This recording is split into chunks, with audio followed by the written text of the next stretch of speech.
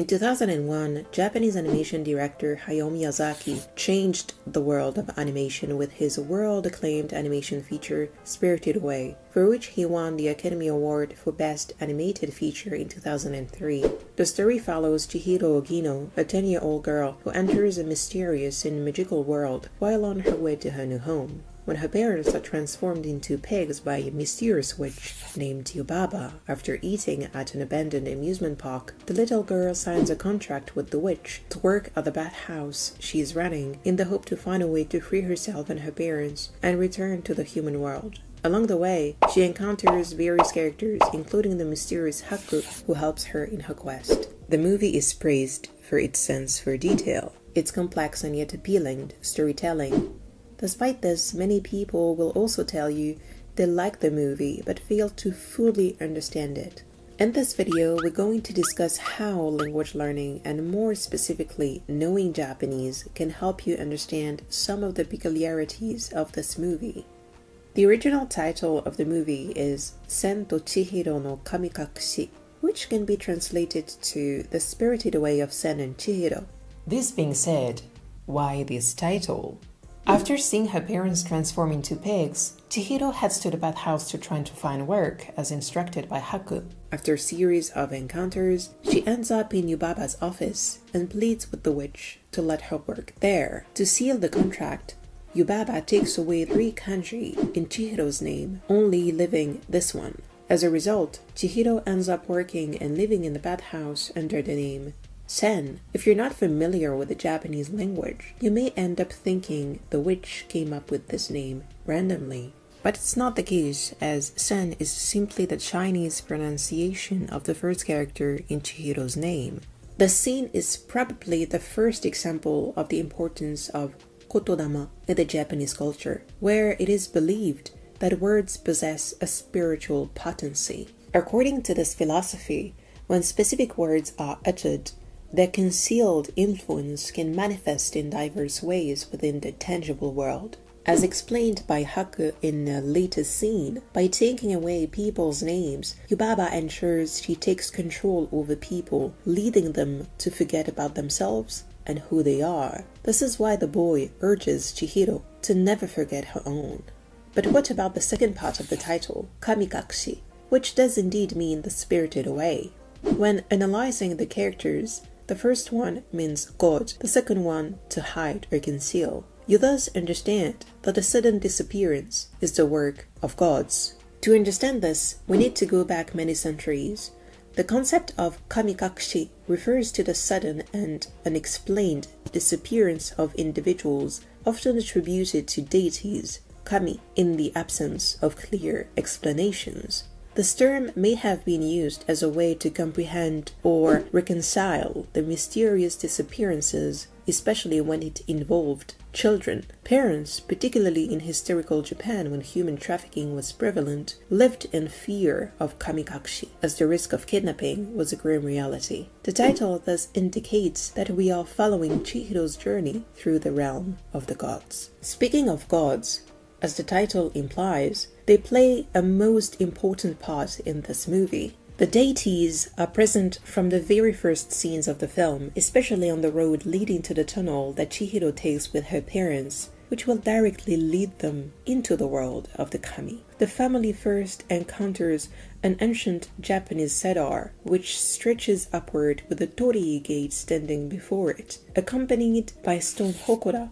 known as houses for the guardian spirits. They are the dosojin, who are Shinto kami, often found along roads, as they are spirits protecting travelers, pilgrims, and villages. These elements, which are presented to the viewers from the very first minutes of the movie, are deeply intertwined with Shinto beliefs. Cedar trees are held in reverence due to their association with locations where kami descended from the heavens in the form of lightning, establishing a divine connection that renders these trees sacred. In Japanese culture, the gods have maintained an enduring connection with the natural world, and they are often mere creatures with no peculiar power. The country of the rising sun is even said to house a myriad of gods, symbolized by the concept of 8 million, in stark contrast to monotheistic religions. In Spirited Away, gods are omnipresent, and the presence of this tree at the entrance of the tunnel offers viewers who have an eye for detail a good clue regarding the rest of their journey.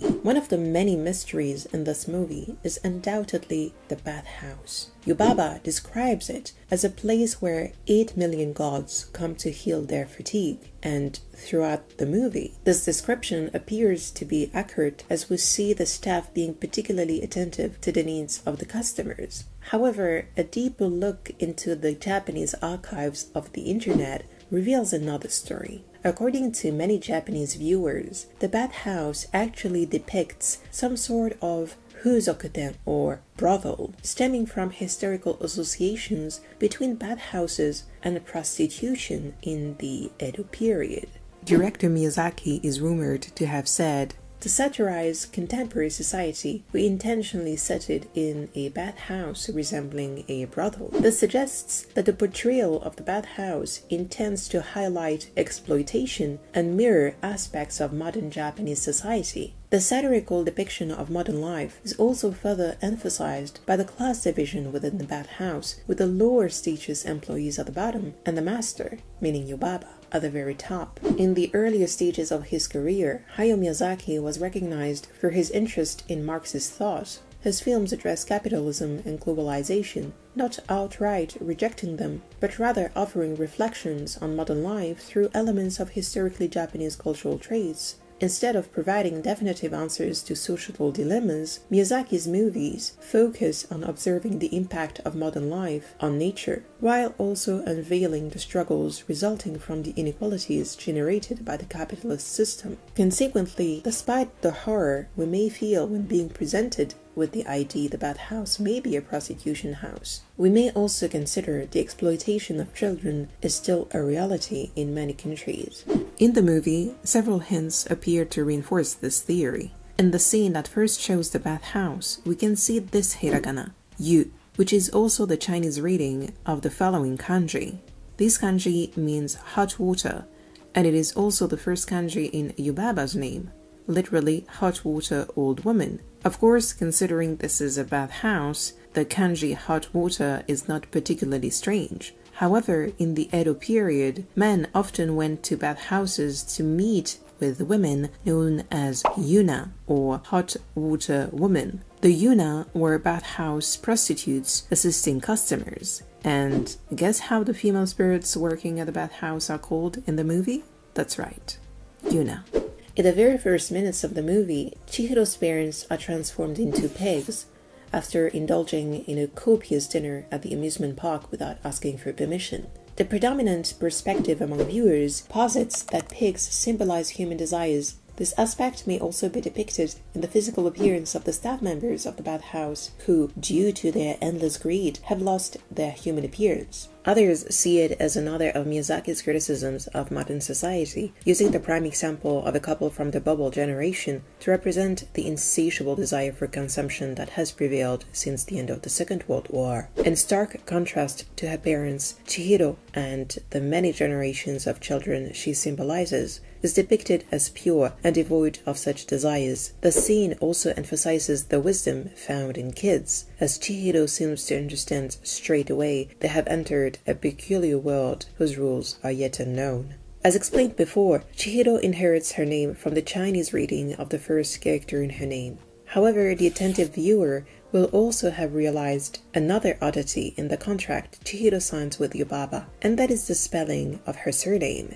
Chihiro's surname is Ogino, spelled as follows in Japanese. However, when signing the contract with the witch, Chihiro fails to spell her name properly, and instead of writing this character, ends up writing another one entirely. This character is currently only found as a simplified Chinese character for this one, which means to seize. The exact reason for this error remains unclear, and even led to fan theories suggesting that the girl intentionally misspelled her name as a precaution against potential difficulties in returning to her world if her name were taken. Thus, when Chihiro was conscious of the consequences and purposefully made the mistake. However, other Japanese viewers opposed the idea, arguing that the scene showing Haku advising Chihiro to keep her real name hidden actually occurs after Chihiro has already written her name on the contract. Considering her age, It's plausible to suggest she simply made an innocent mistake in writing the character properly. Whether the mistake was deliberate or accidental, what is certain is that Chihiro's misspelling of her name prevented her from completely falling under Yubaba's control, allowing her to return to her original world.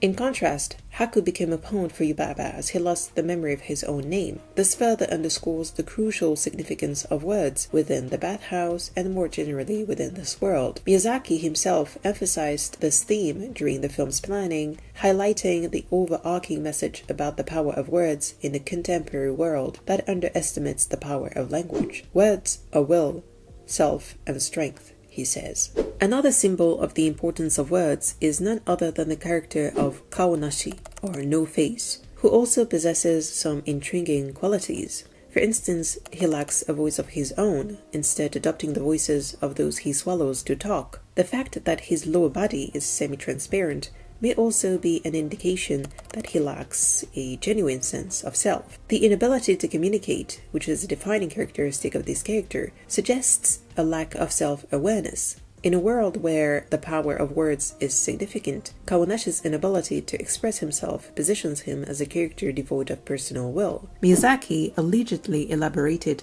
that he envisioned Kaonashi as a representation of contemporary youth, stating, "There are people like that who want to be with someone but feel like they don't even have a self-identity." This may be another criticism of contemporary society where individuals are indistinct from each other, thereby lacking a sense of self. Kaonashi, portrayed as a selfless entity who only manages to attract others by luring them with money, enters the satirical bathhouse symbolizing modern society, which further emphasizes Miyazaki's criticism. Towards the end of the movie, finding solace in Zaniba's house brings about a noticeable change in Kaonashi's demeanor, transforming into a more serene state. This shift likely signifies the discovery of a refuge, symbolizing a restored inner peace. It may also convey the message that at last Kaonashi has found purpose and meaning in his own journey.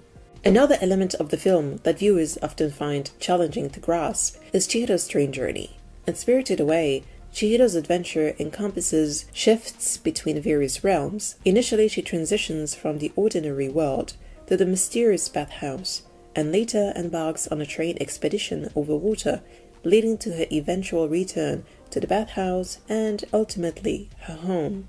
Throughout the train sequence, the surroundings emit a haunting sense of emptiness. The passengers are portrayed as shadowy figures dressed in antiquated attire. What is the symbolic meaning behind the train scene? Some viewers interpret it as a representation of the afterlife. This understanding could be influenced by Miyazawa Kinji's novel Night Train to the Stars, where the main character, Giovanni, embarks on a journey through the Milky Way aboard a night train. The evolving storyline in Miyazawa's novel depicts the passengers as spirits reaching the end of their earthly journey. However, Miyazaki provides an alternative perspective, explaining the world inside the train is like the contemporary world we live in, a vast and boundless world. The perpetually moving train may serve as a metaphor for the ceaseless passage of time, symbolizing the relentless march of time itself. Boarding a one-way train signifies an incapacity to return to one's origin, and a submission to the unpredictable journey of existence, devoid of the ability to control one's destination. Considering these characteristics and the director's likening of the train to the contemporary society, the passengers, much like Kaonashi, appear to be depicted as entities lacking self-awareness. However, within this symbolic journey, the director communicates a meaningful message as seen through the train window. A breathtaking and otherworldly landscape of sky and sea unfolds. Miyazaki clarified that he portrayed the scenery to impart a realization to Chihiro. "I wanted Chihiro to know that there are beautiful places in this world too." This conveys the idea that even in a challenging world where one must confront struggles alone, moments of beauty exist, and amid the difficulties of daily life, positive aspects endure. At the end of the film, Yubaba offers Chihiro to let her go with her parents if she manages to tell them apart in a group full of other pigs, which the girl manages to do. This may serve as another indication that Chihiro didn't forget who she was. By retaining her real name, name in memory, she remained outside Yubaba's complete control. Consequently, she could perceive the truth that her parents were not among the seemingly indistinguishable pigs in the bathhouse. Moreover, emphasis is placed on the importance of Chihiro's declaration. "My mom and dad aren't here," she said, indicating an enduring awareness of her true self. Having acquired the skill to navigate the bathhouse autonomously, Chihiro reaches a stage where she can flourish independently of her parents. The statement also conveys the symbolic significance of Chihiro's individual maturation. This journey of growth is also exemplified by the journey of Kaonashi, and Yubaba's son, who managed to overcome their solitude and fears by bonding with others.